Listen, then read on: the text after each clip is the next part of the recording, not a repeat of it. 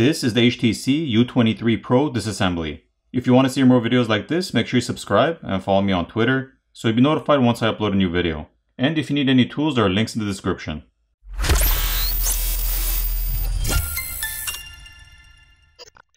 To start off, the SIM tray needs to be removed.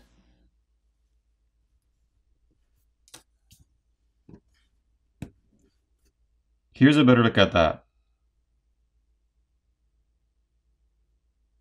Now heat needs to be applied to the back plate to loosen up the adhesive underneath, and then a plastic pry tool can be used to pry the back plate off.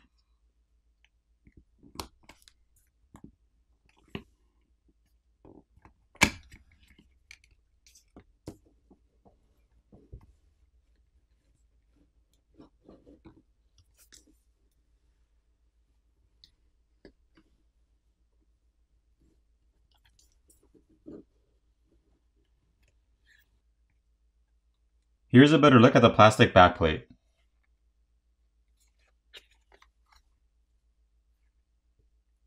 The glass camera lens covers can be replaced by applying heat and gently prying them off, so you won't need to disassemble the phone to replace those. There are 14 Phillips screws that need to be removed.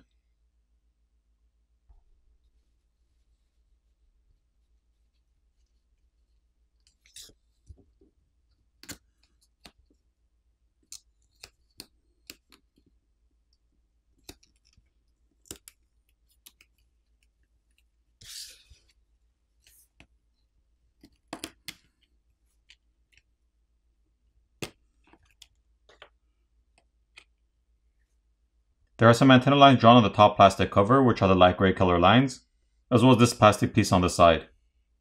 The LED flash is located here, as well as the NFC antenna. Here's the wireless charging coil, and there's an area of graphite film to help transfer heat. Here's a look at the other side.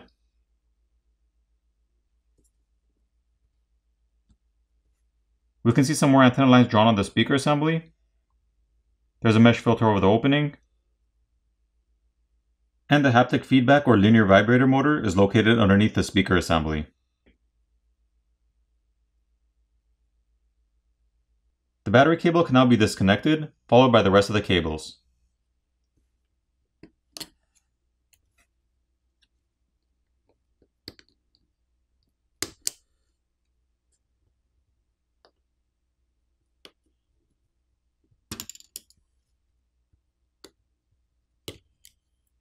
There are also 3 coaxial cables on the right side of the board, which need to be disconnected by popping them off.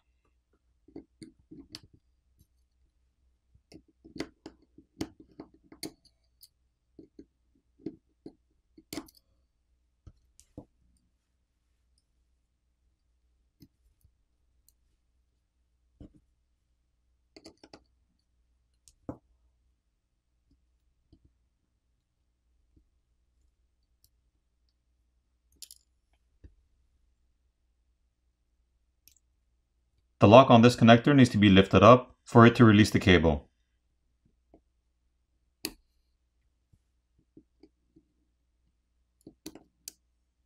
Also, the copper tape covering the front-facing camera connector needs to be peeled off in order to disconnect and remove that.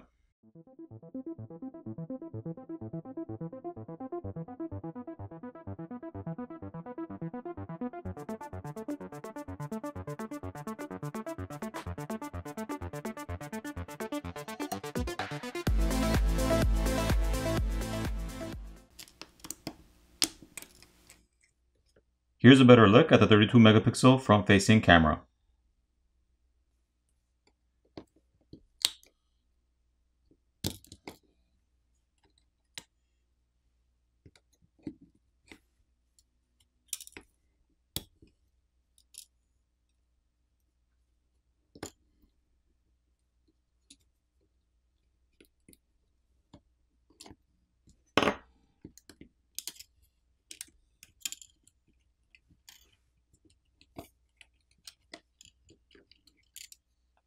Taking a closer look at the main board, there's an 8 megapixel ultra-wide lens, a 108 megapixel primary lens, and a 5 megapixel macro and 2 megapixel depth lens.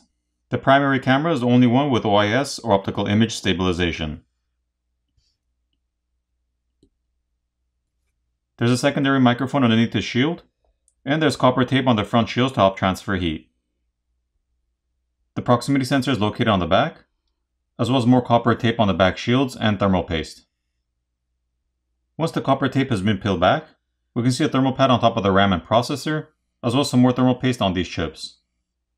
Here's a better look with the thermal pad removed.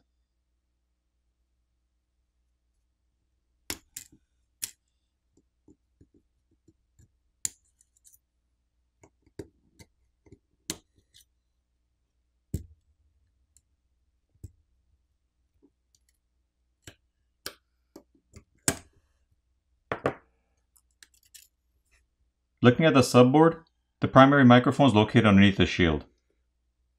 The SIM card and memory card reader is located on the other side. There are two Phillips screws which are holding down the charger port.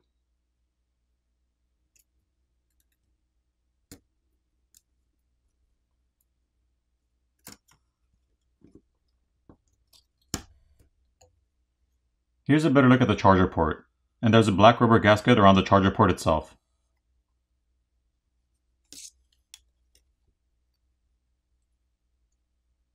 In order to remove the battery, there are no pull tabs provided to help us pry it off, so we'll need to use some isopropyl alcohol and apply it to the sides of the battery and let it sit for about 30 seconds to a minute, so it eats away at the adhesive underneath, making it easier to pry the battery off.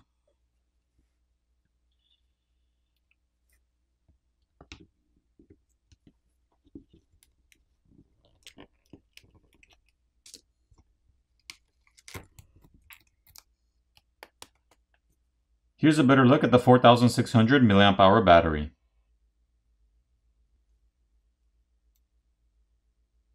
Once the battery has been removed, we can see the flex cable for the screen, which is routed through an opening in the midframe.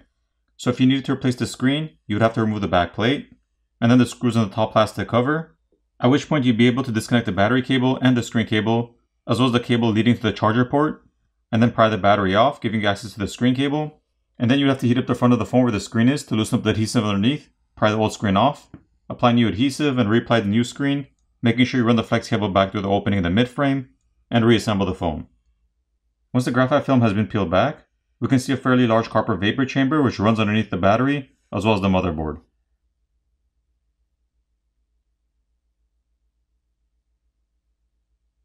The white coaxial cable is connected to an antenna board on the bottom corner. This flex cable is for the fingerprint reader on this side, and the one underneath is for the volume keys. If you need to replace either of those, there are 3 Phillips screws on the inside of the frame which you need to remove, and then you'd be able to pull those out.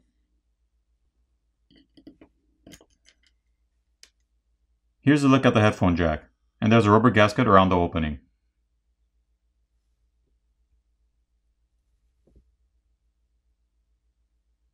And finally, the earpiece speaker is located on top, which is also held down with some adhesive. For the repairability score on this phone, I give it a 4.5 out of 10. Now it's time to reassemble the phone.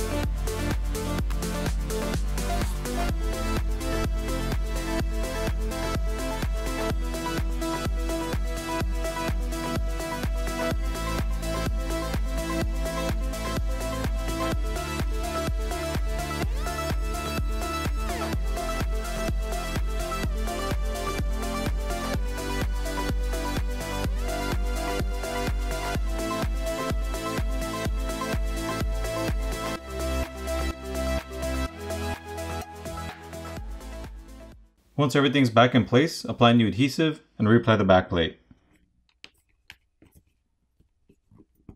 Flip over the phone, power it on, and you're done. I hope you enjoyed this video, and I'll see you in the next one.